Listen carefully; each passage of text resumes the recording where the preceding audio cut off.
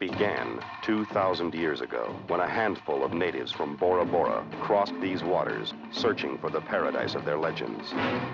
Centuries later, other men from other lands followed the sun to its source. People from every race on Earth fell under the spell of the islands and became part of a single race, the Hawaiians.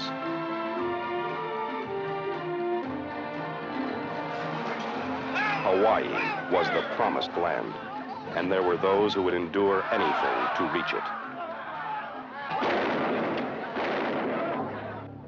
The mountain people and valley people, Captain, they've hated each other for 1,000 years. 20-year haka, they're all Chinese. They all bring the same price in the dock in Honolulu. For some, Hawaii was an extension of the old world. For others, it was a whole new way of life. She not for sale. What the hell's going on here? Me buy woman, she belong me. Wait. Couldn't they work for us? You bet. Me cook. Whole house, long side Macau. Plenty fine house. All right. Well, give it a try. Yeah, you just bought yourself a wife.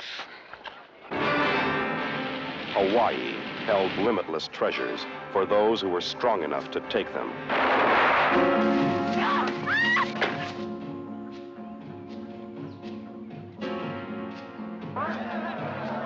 And Hawaii spawned a terror that shattered the bodies, the families, and the lives of thousands. You take care of this baby. Wu Chao's Annie, you can't go there. I go. I help Mookie. For the banished, there was no hope, only slow, agonizing death.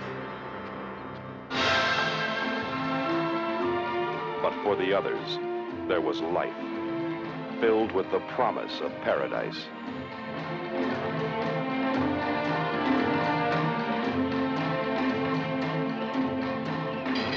This is the continuation of James A. Michener's epic novel, Hawaii.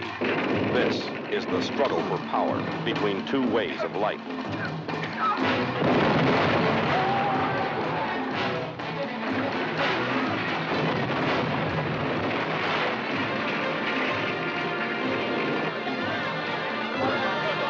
These are the people who built the foundations of an empire, the race of golden men.